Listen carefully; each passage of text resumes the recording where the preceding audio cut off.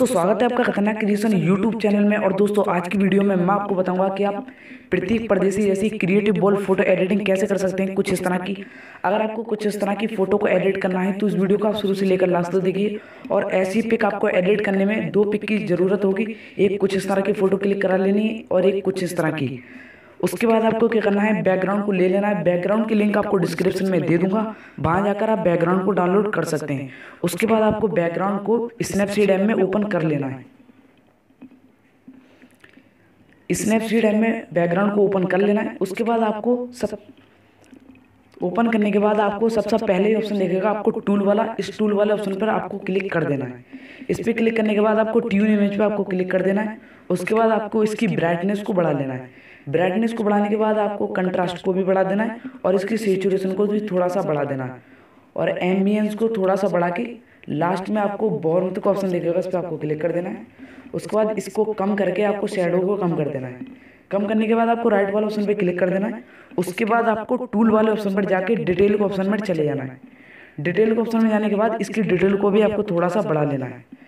उसके बाद आपको क्या करना है, टूल वाले ऑप्शन पर जाना है। उसके बाद आपको लेंस ब्लर का ऑप्शन दिखेगा, इस पर आपको सिलेक्ट कर लेना है। इससे डीएसएलआर इफेक्ट आ जाएगा, इसलिए इस इफेक्ट को हम सिलेक्ट कर लेते हैं। उसके बाद आपको इसकी ब्लर को कम कर देना है। सेट करने के बाद ब्लर को थोड़ा सा कम कर देना। उसके बाद राइट वाले ऑप्शन पे आपको क्लिक कर देना है। क्लिक करने के बाद आपको अब बॉल पर लगाना अपनी पिक, उसके लिए डबल एक्सपोजर पे आपको क्लिक कर देना है।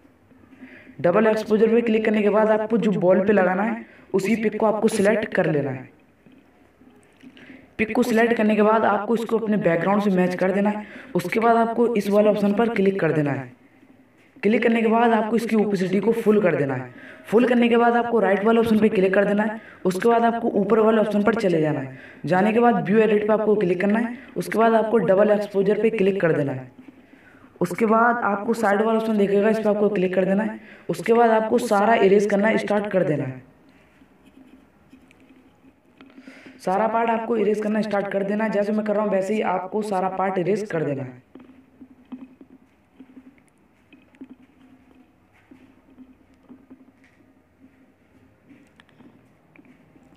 इरेज करने के बाद आपको राइट वाले ऑप्शन पर क्लिक कर देना है। उसके बाद आपको टूल वाले ऑप्शन पर चले जाना है। फिर आपको सिलेक्टिव का ऑप्शन दिखेगा, इस पर आपको क्लिक कर देना है।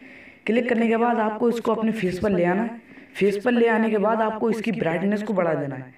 ब्राइटनेस को बढ़ाने के बाद आपको सेचुरेशन को आपको कम कर देना है। उसके बाद आपको फेस पर ब्राइटनेस आ चुकी है।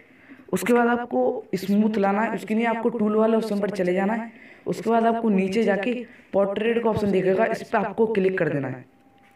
पोर्ट्रेट के ऑप्शन पे क्लिक करने के बाद आपको ये थोड़ा वेट लेगा, तो वेट लेने देंगे इसको, ऑटोमेटिकली आपका फेस स्मूथ हो जाएगा।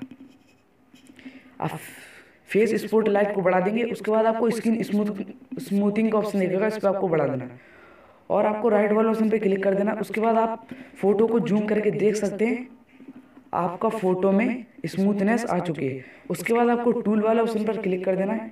टूल वाले ऑप्शन पर क्लिक करने के बाद आपको जो पिक नीचे लगाना है उसी पिक को आपको सिलेक्ट कर लेना है।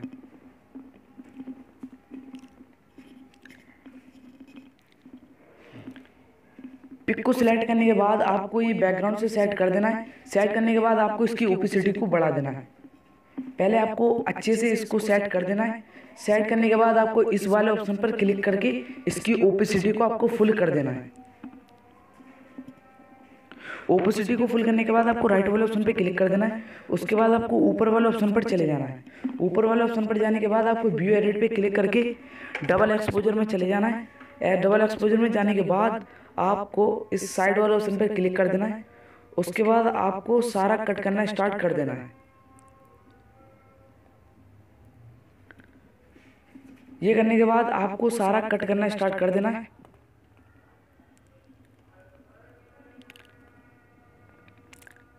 ये सारा आपको अच्छे से कट कर देना है। जैसे मैं कर रहा हूं वैसे ही आपको पूरे फोटो की कटिंग कर लेना है।